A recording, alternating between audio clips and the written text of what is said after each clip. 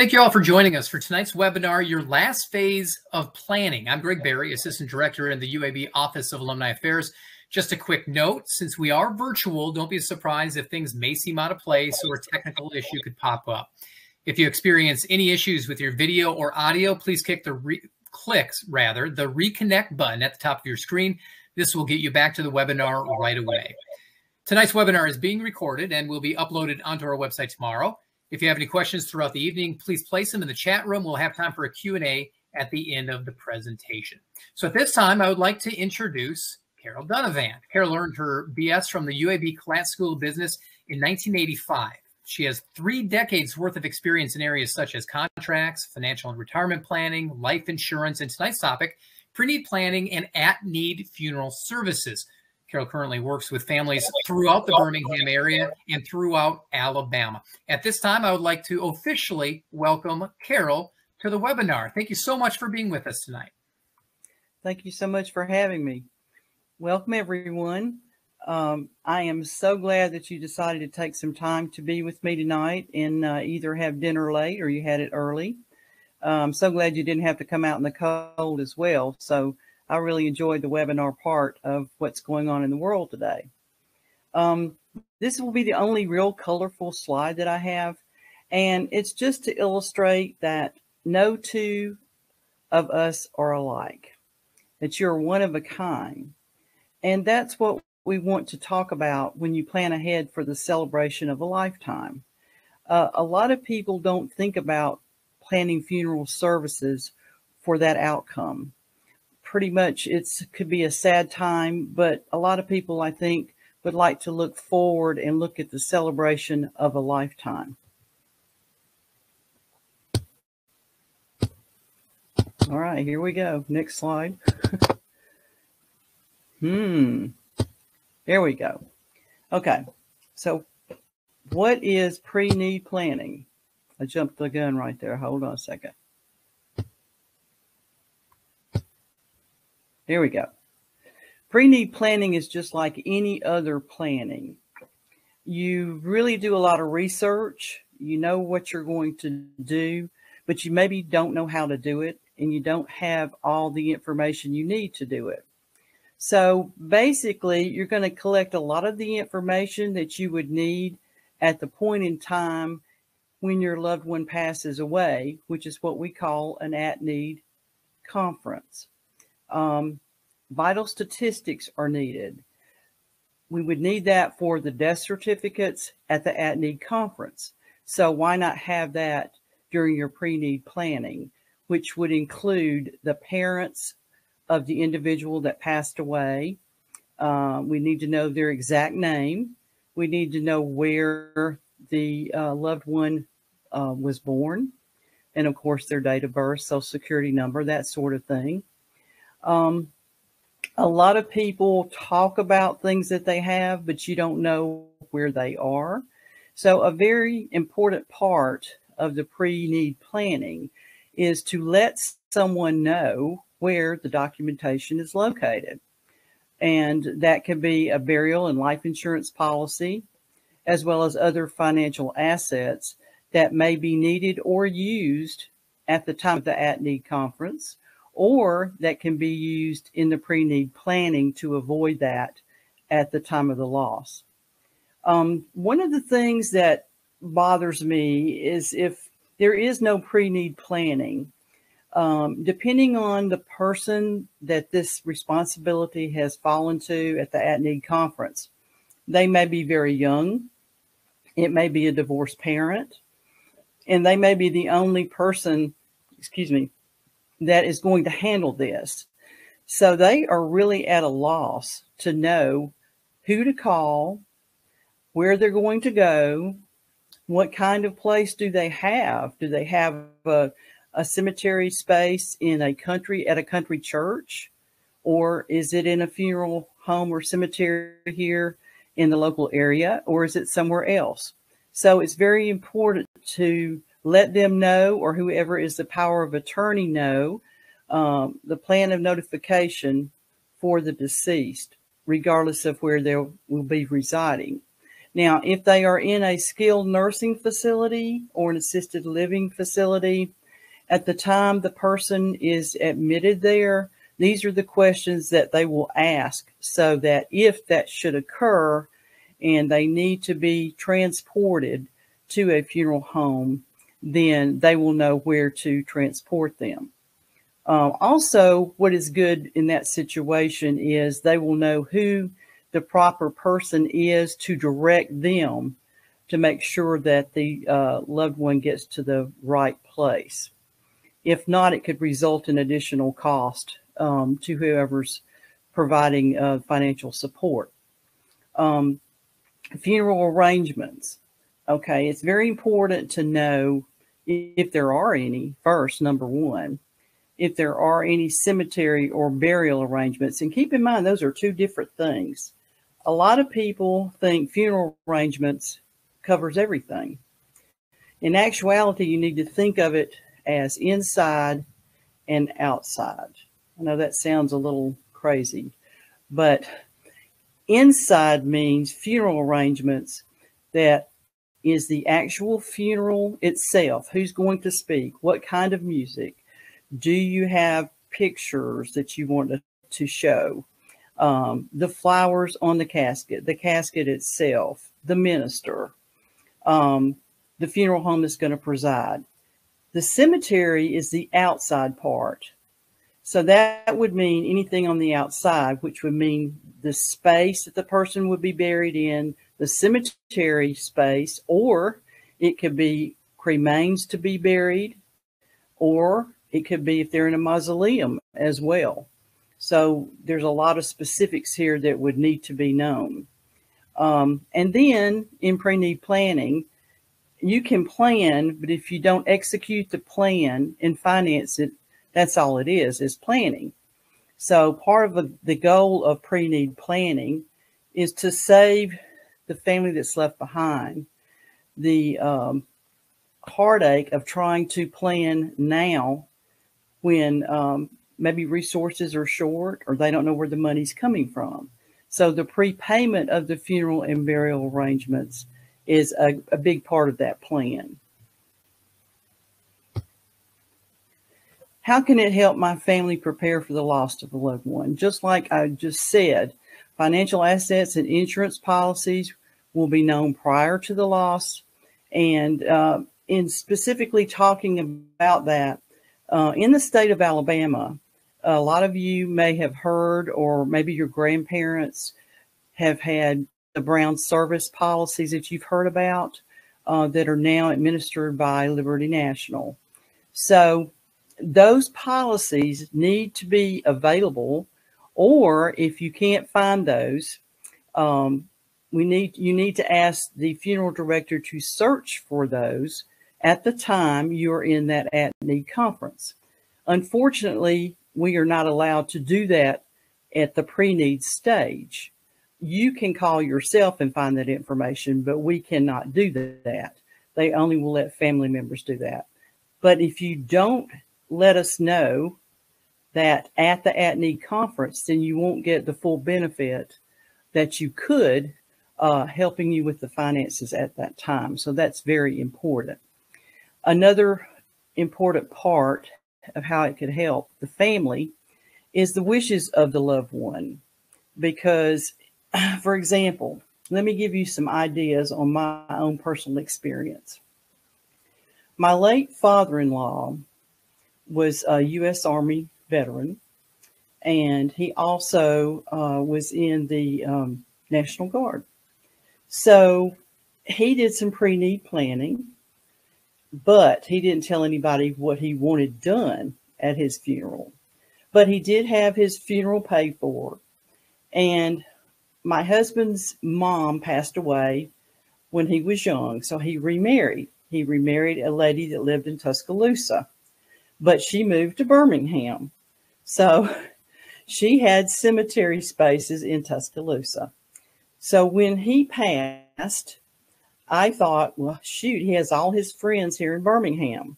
So I'm not going to have just a service in Tuscaloosa where he's going to be buried by her.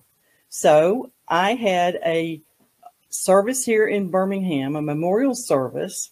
And back then, there wasn't such sophistication of DVDs and that sort of thing that's now available or streaming. So I did a collage of all the photos with the blended family and had that here in Birmingham the night before. And then the body was taken to Tuscaloosa, where we had a graveside service for him. Now, this man had his uniform in the U.S. Army in his closet for 40 years in a dry cleaning protected bag. No moss had gotten in it. He was the same size. So I decided he would be happy if I buried him in his uniform. So I did. It made me feel good anyway. And then I called down Montgomery and found out that I could get him a 21 gun salute. So we called them out and we had that service. And it was just so exciting for me to feel like I did something for him he really would have appreciated.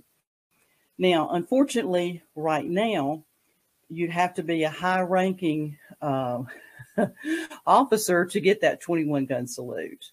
But anyway, that's what I did for him. So that's when you look at wishes of a loved one and knowing what they might like to do, if you could find out that prior to them passing as well, that would be good. If not, it'll be left up to you to be creative and think, what would they really like? How would they like to be memorialized? And what would bring pleasure to them if they were here? So that's one example that I have. And of course, the family members need to know when and whom to contact at the time of loss. And we've already kind of gone over that. Now, I would like for you to let me know on the chat who in the audience has planned a funeral at the passing of a loved one. So there'll be a poll that will come up and just, I believe you'll answer yes or no. And that'll take that is correct. I've got the poll up right now. Have you ever gone to a funeral home to plan a funeral when a loved one passed? We're going to keep this up just a few seconds there, Carol.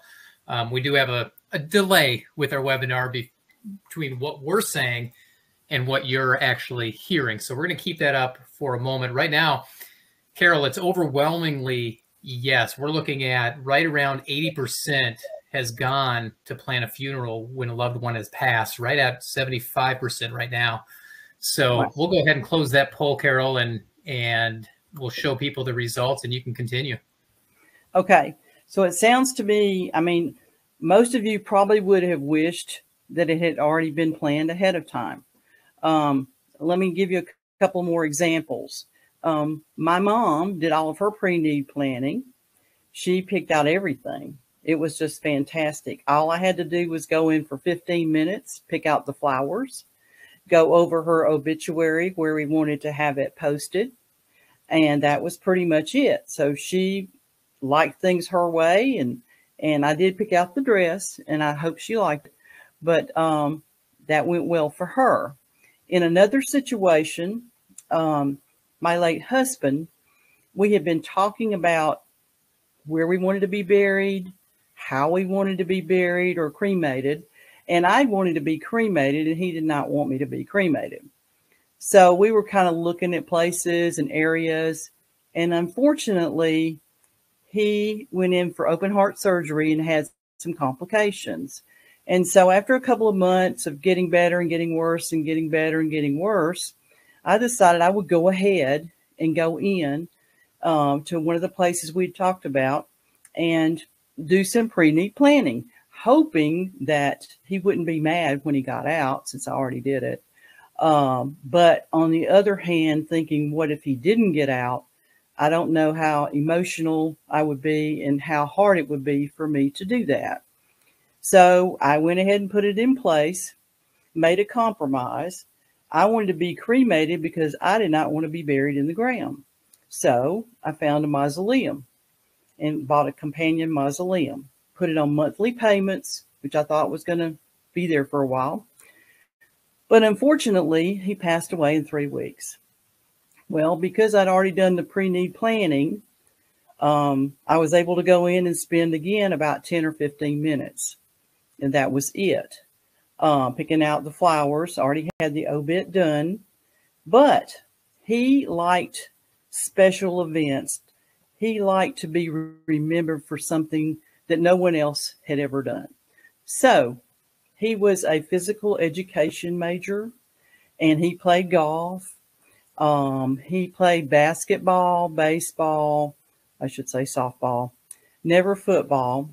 So I thought he would like a celebration of life to bring all this to fruition in some way. And he also bowled, that's right. So after his chapel service, I decided we need to have a special event. So I found a place that had 4 bowling alleys in a private room, a pool table, and a lot of great area to have food and drinks, and not alcohol drinks, but you could. So we could, talk about him and share all the experiences. And it was just wonderful. Everybody really enjoyed it. So there is another way when you think about all these things. If you have this kind of planned out ahead, then it's just so much easier, and it helps you in your grief as well. If people feel like that they're doing something special because they're losing something special, then I think it really helps you to move forward and feel like you've really honored your loved one. So now back to the slide. How do you plan for cremation? In the past, cremation was just cremation. And basically what used to happen is you would find a crematory, and the person would go in, be cremated, and come out and either be put in a cremation box so that the cremains could be spread either outside or in the lake or somewhere like that, or in an urn and put on a mantle. Well, things have changed. I don't know if you realize that you can have about the same service for someone who is being buried in a casket for someone who's being cremated. And how that works is like this. So if someone wants to be cremated, but you want to have a memorial service at the chapel, at the funeral home, or if you want to have it at your church, that's okay too. So this is what you need to decide. Would you like a viewing of the person before they're cremated? You can have a viewing, have all the same things. You can have a slideshow, you can have flowers, you can have pictures, everything. And then after that memorial service, they can be cremated. And then the urn can be brought back and buried, or in a space if they have one at the cemetery. Or there's so many other things available now. There are niches, and a niche is basically what you call a secure place in a wall that you put the cremains. And it has a granite or a marble front, and with a nameplate, nice brass nameplate on the front. And that memorializes them in a special safe place. It can be 1, 2, 3, 4, or you can put someone in a family type niche, which means you have 4 to 6. It's its own private columbaria, is what we call it. So that's one way they can be memorialized. And we have a bench. So a bench is very nice, I think, a granite bench. And then you can also choose 2 cremations, 4, or up to 6.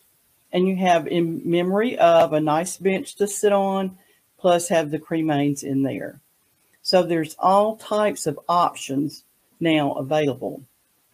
The other thing you could do is just actually have a memorial service and go ahead and have the body sent to be cremated, and you just take the cremains home with you.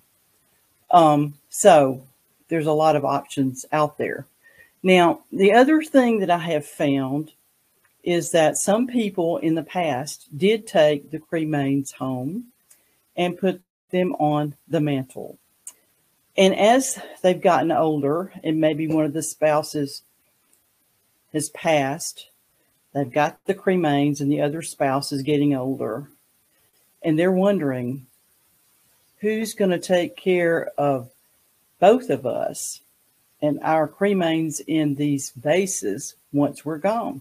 Or who should we ask to take on that responsibility? Do we really want to do that? So in that situation, you can then decide to have one of these niches or a mausoleum or a bench and go ahead and have a service if you would like, or just have a private memorial and place the cremains in there of the loved one that's already passed, and then have arrangements with the executor, whoever you trust in the family, to do the same thing with yours.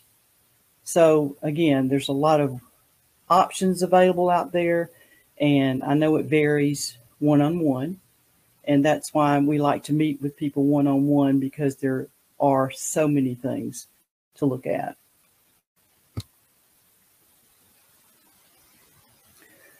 Now, irrevocable contracts used for burial funds. Some of you may have heard that there are funds that can be used on the spin down of assets for Medicaid qualification. And this kind of crosses over into the attorney side of elder law.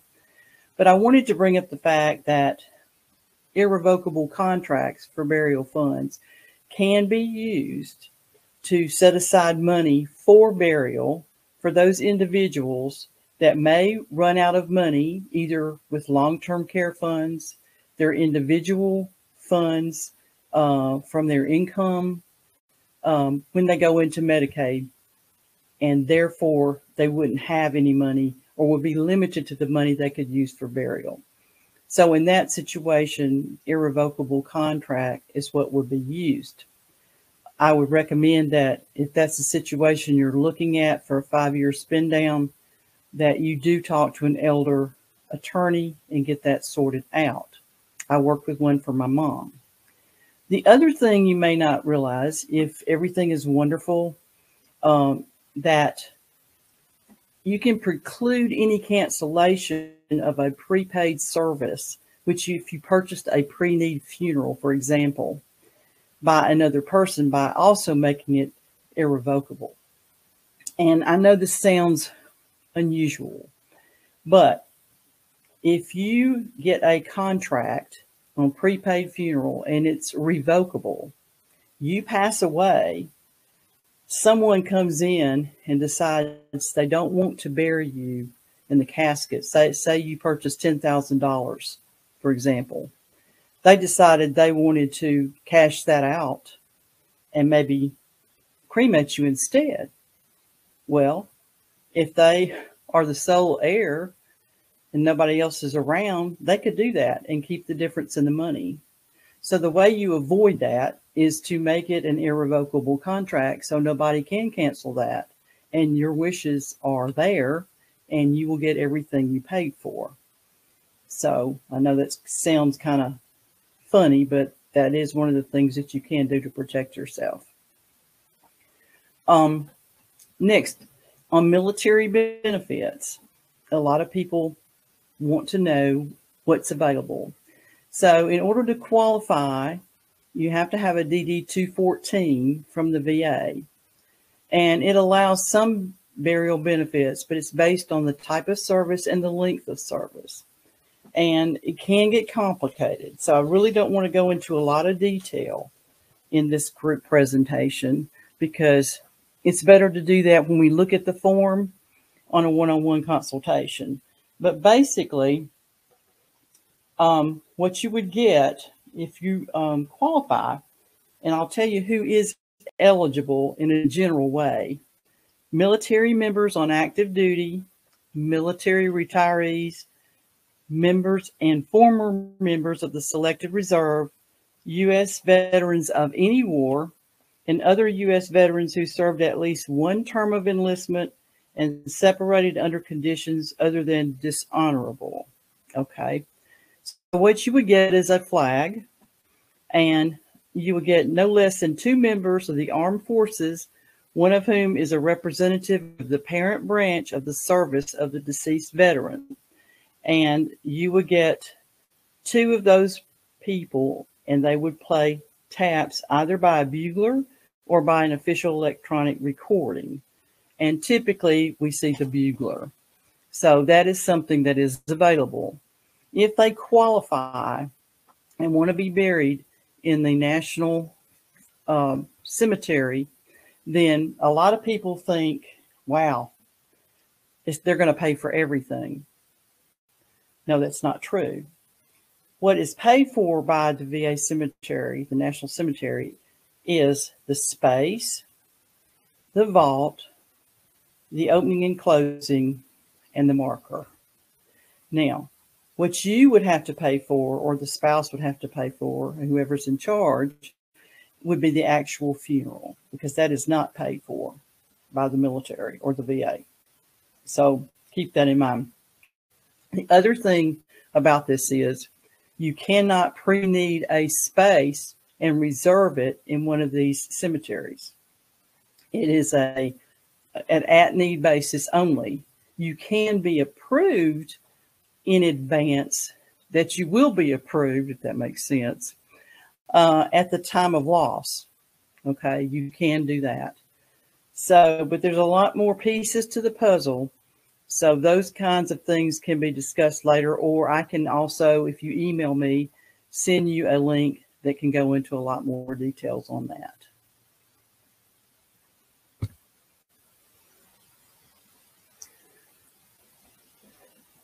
So where to go from here?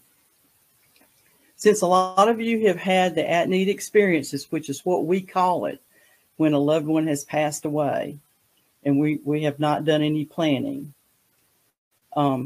we have the worry side, because we worry because we don't know what to do, or we may know what to do, but we're not sure. Everybody wants to do the same thing.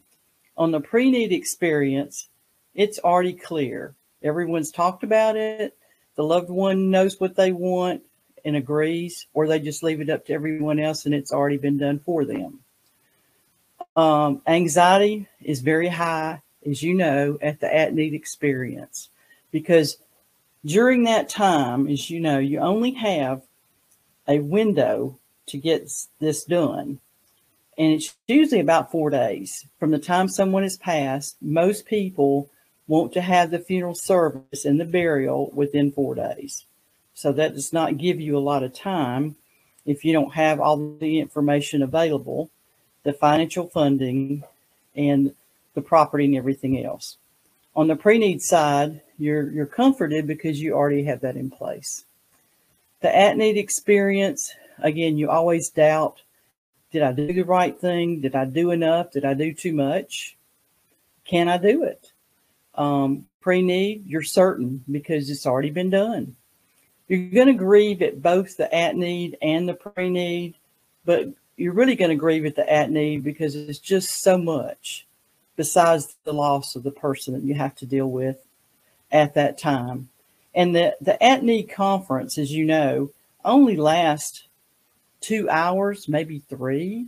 So everything has to be planned, done, paid for, and then you have to go do all these other things to get ready for the funeral service as well.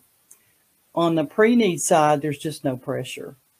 Like I told you in my examples, all I had to really do was go in and say, okay, this is the day, this is the time I want the service, this is where I want the obituaries to go, and I'm going to get my own flowers, and I need your help planning this extra event. And that was it. At-need experience, there's always going to be unanswered questions when it's over. I've had people come back who did not get a memorial book because someone in the group said, oh, no, we'll go get a book from Michael's Hobby Lobby or something like that. The sign-in books, what I'm talking about. But that book did not have the little folders you get, the handouts that has the information about the funeral, the obituary, as well as maybe a verse or scripture on it, and thank you notes that you can hand out. So they came back after the fact and asked me if we could do that. And I said, yeah. I said, why didn't you do it to start with? They said, well, somebody told me, you know, it cost too much money. We probably didn't want to do it. And then they decided they want to do it, which you can. Again, on a pre-need, you've already picked that out. At need, financial and emotional stress. Pre-need, peace of mind, and there's no regrets. Let's talk a little bit now about pre-need planning and funding and how that gives you price protection. When you purchase a pre-need plan and fund it, what happens is you lock in the price, today's prices, of both the funeral and the property and the vault. If you're getting a cemetery space, you have to pay for an opening and closing, a marker, and a vault, and the property, like I said. So that's locked in today. If you might live another 20 or 25 years, you can probably imagine what the prices could be then. So that would protect you from inflation. Now, you probably heard about these burial expense policies and life insurance. Why couldn't I use either of those instead of doing it this way? Well, you can, but it does not protect the pricing. That's the difference. When you purchase it from a funeral home, it locks in the price, no matter what it is 20 years from now. You are good to go. I had some folks that purchased some property for like $150 per space. Well, spaces now, range, gosh, it just depends on where it is, what cemetery it's in and all that. But you've got some, that are as high as $7,500 or maybe more. So you can see that, inflation is a big deal. On the side of life insurance, typically you buy life insurance so that your family can maintain their standard of living, keep the house, and other things when a loved one passes away. It typically should not be used, in my opinion, to pay for expenses, death expenses for the loved one who has passed away. So if you do that, again, life insurance is here, and then the expenses and the prices of the actual funeral service are going to go like this. So you're going to eat into this amount if it's a long time period, and then your actual family is not going to receive near what they need to survive, because inflation is going to continue on this side as well for living expenses for the rest of their life. So that's why it's important to do this on a price protection basis. Just keep in mind, you can do this on a monthly plan at no interest. You don't have to pay it all out of pocket either. So that is another good point to look at.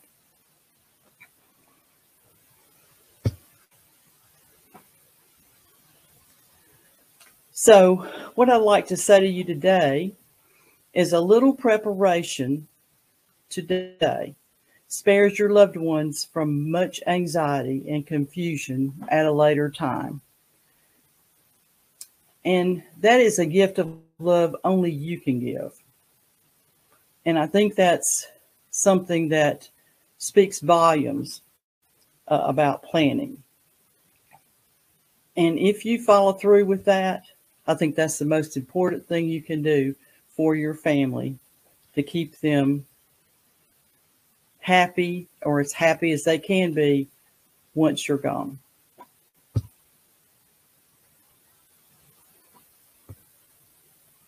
Okay. And your last step in your last phase of planning. In order to move you forward, and I'm so glad you came tonight because I think you're really interested in doing that, is to schedule a free consultation to review your plan or to develop a plan. Now, a lot of people think they have a plan in place. So that's the thing. If you would like to see if you have covered both the funeral side and the cemetery side, the burial side, I'll be happy to look at it for you, or to actually develop a plan. You will receive a consultation a complimentary personal planning guide. And this will document 90% of the information you need at the time of passing of you or your loved one. So I want you to feel comfortable in calling me or texting me at the number 205-381-7716 or email me at my email address to get started. So thank you again for coming. If you have any questions, I'll try to answer those as long as they're not personal. In a personal situation, I don't want to get into that kind of thing. I'd rather do that one-on-one. Thank you so much. Fantastic information, Carol, that you've given us. We do have questions coming in. If you do have a question, go ahead and toss it in the chat. Carol's phone number as well as her email address are already in there, so you can find that information there. We'll also be sending that through follow-up email tomorrow for everybody that wants to get in touch with her. So with the questions, so how can you be sure a company doesn't go out of business for services that you've actually paid for? Okay, that's a really good question. Most funeral homes now have trust that the money is put into for the services you've purchased. So they don't actually have access to that money until such time that the person passes away. Then we have to request the money. That's one thing. The other side of that is you're more prone to have an issue with that if you're dealing with one-owned cemetery. In other words, now there's a lot of corporations out there that own a lot of cemeteries. If that's primarily what you're talking about, and funeral homes.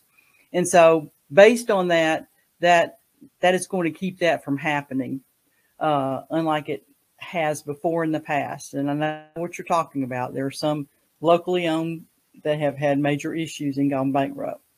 So that is a very good question. Next question is there any coverage for transport to a national cemetery? Well, now that depends on how you're looking at that.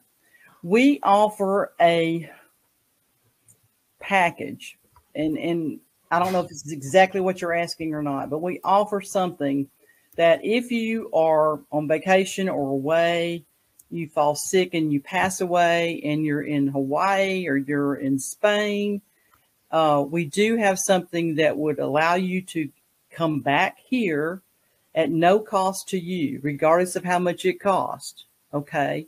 And it's a very small amount of money, a one-time deal. So we do have that. But yes, there are costs over 35 miles that they would charge you per mile to transport you from one place to another, away from your home. Yes. Can an individual be buried on their personal property in Birmingham? And what about burial on church property in Birmingham? Very interesting question. I had a man ask me that in an at-need conference recently. There is no Alabama law that says, and I looked it up, that you cannot be buried on your personal property. However, it has to do with the jurisdiction you live in. So a county could say, no, you cannot. And so it all depends on local jurisdiction and not the state. As far as the cemetery at a church, I've never seen an issue with that. If they have an established cemetery, that most likely would be okay, I would think. Do you think a retirement savings would recognize pre-need as a reason to make an early withdrawal? To do what now? Make a what? Would a retirement savings be recognized as pre-need in order to make an early withdrawal? Probably not. I wouldn't think so. That would not be a hardship, but unless they've changed the rules on that. That would be a question for your benefits provider. I mean, I used to do that for a living too, and I haven't seen that, that it would be a hardship now. That's something I could look into though for you. If you're the child of an elderly parent, do you need power of attorney to make these arrangements? If your parent has Alzheimer's or anything like that, and they, they're not of sound mind, yes. If not, probably no, because you can't force them to do something just because you think they don't know what they're doing. Does that make sense? If they agree to the power of attorney, they have to agree to that unless you go to other links to actually get that done through an attorney that deems that they are not of sound mind. And remember, if you do have questions, go ahead and toss them in the chat room. Can you comment on cemetery and state receivership because of the misuse of fund? I cannot. I do not know. We've had several people move some of their family to our cemeteries because of that. But I really don't know the law on that. Okay. Fortunately, I have not been on that side. And that's fair enough. Yeah. So donating your body to science, we have a couple of questions regarding this. How does that fit into your last phase of planning? And how do you find the right organization to donate to? Well, there have been several organizations that actually solicited me for my late husband and my mother and asked me, could they have their eyes? And I said, sure.